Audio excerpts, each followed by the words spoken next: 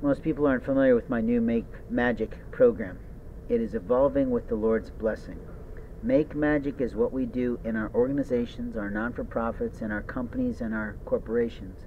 Make Magic says you are an employee in my company, and this is your career track when you're here. And if you don't like the career track, then what I'm asking you to do is serve to your best ability until you're not here, because you've made a choice in your free time to do something else, to connect yourself in a different network, in a different position, and a different opportunity, which is the whole purpose of life. This is not rocket science, finding new jobs.